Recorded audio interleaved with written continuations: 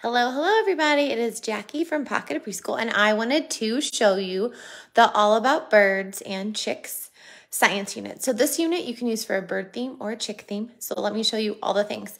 So just like all of the other science unit, there are vocabulary cards with real photographs. There are many science table setups included. This one, it has the All About Birds fact page. I love this. So it's a way for the adults and teachers in your classroom to read and teach the kiddos about bird facts. So it's kind of like a little cheat sheet for the teachers. There is a not bird and not a bird sort. These are on Velcro. And then we also have the cards that are kind of like a visual reminder of what they can do with the cubes. So they can measure the bird, little animals, measure how long or how tall they are. And then there's also a bird, not a bird sort with the figures. And I printed out another set of these cards. There's also another visual for them to use the magnifying glass and look at the photographs or the animals more closely. There are also a ton of real photographs of birds included, a whole bunch of them. So they can look at those and they can actually measure and use the magnifying glass. Look at those. There's also a read aloud included. You can also print that smaller if your science center is smaller. There are discovery and journal pages. There's also a cover for that. And there are pages with lines and without. There's parts of a robin or bird little poster. There's also pieces so you can make an anchor chart. I also love to laminate the pieces so I can pull them off and reuse them again the next year. And then there are also the bird, not a bird worksheet and the label it parts of a robin. So another thing that you can do, or a science table setup you can do, is all about eggs. So we have this great egg poster. This is a giant egg sort, but there's also the smaller sorts included in the worksheet. And there are real photographs of the eggs, as well as you can put out the plastic eggs for them to sort. And then as an ending activity to the unit, we have an anchor chart you can do all about birds, and they can share all the things they've learned. And there is also a worksheet they can do as well. There's the journal cover.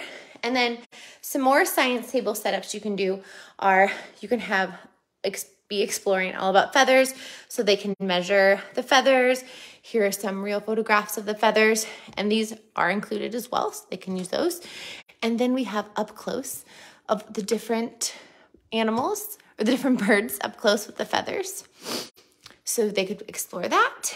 They could also explore the different kinds of beaks birds have, using the different tools, and try and pick up the different things, just like a bird would with the different types of beaks. You could also make bird feeders, go on a backyard bird hunt, and make binoculars. You could also set up your science table with for them to build a nest, and you can put out little manipulatives for them to build a nest with. And then there are these posters that are great, and there's also a blueprint page. And then you can put out like a real nest, but if you do, make sure you put it in a baggie and tape it closed, because birds do carry lots of horrible, yucky diseases, and we don't want our kids getting any of that. So tape it closed so they can examine it, but still be safe. And you can also do this build a nest with Play-Doh and like leaves and sticks and things, which would be really fun.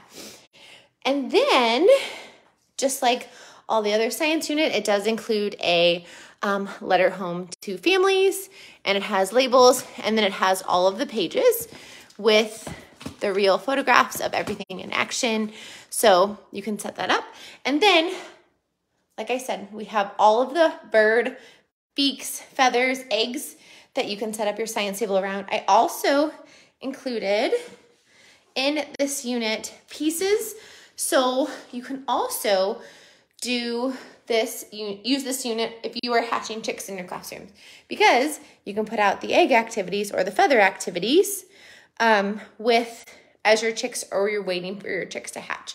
So we do have parts of a chicken. We have the poster, the worksheet, and the anchor chart. Just like the robin, we do have the chickens anchor chart, kind of an end of unit study, as well as the worksheet. We have the note home. We also have egg to chick discovery and journal pages. We have the cheat sheet that I love. And then we have some really awesome posters of chicks, chickens, chicks hatching, chick to embryo. Look what it looks on the inside. And then we also have the life cycle of a chicken. So this one is on Velcro, so they can put it in order. And then we have the worksheet. And you can also make this, there's the anchor chart headers. You can also make this into a big anchor chart if you want. And then we also have the prompts for your chick to egg. And then we also have some vocabulary cards that are specific for chicken and egg. So if you want this unit, go ahead and grab it from the link. It's also included in the giant science bundle. So if you own that, you own this too. So if you want to go grab it, hop over to my store and grab it and set up an amazing science center for your little learners.